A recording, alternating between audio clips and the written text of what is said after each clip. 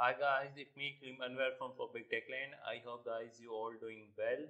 Today our topic how to solve the problem when it's look like that you don't have an applicable devices to link with Microsoft. So it is very easy, very simple. You just stay with me. I will tell you step by step. So first of all, to solve your problem, you go on the start button. So when you go on the start button, here you got the option of settings. Go to settings. So when you go to settings, here you got the menu option and here you got the option of apps. Go to app. So when you go to app, here you see this option on the left side, app and feature, default app, online maps, apps for website, video playback and startup. Here you select the first one option, apps and features.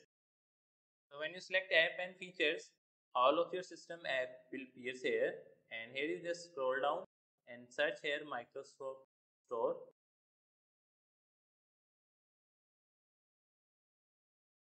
So here is Microsoft Store. So click on it. So when you do that, here you got the option of advanced option. Click on advanced option. So when you do that, here you got all the options like specification, add permission, battery usage, and lock screen notification, default, and terminates and reset. Here you got the option of reset, and at the downside reset, you got the two options repair and reset. Here you click on reset.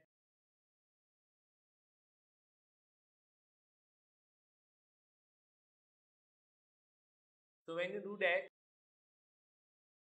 it will take a time, and as you see here that my system has been reset.